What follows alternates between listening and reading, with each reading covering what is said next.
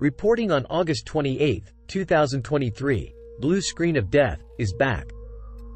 Microsoft has addressed recent blue screen issues in Windows, stating they're not caused by August 2023 updates but by compatibility problems with device firmware.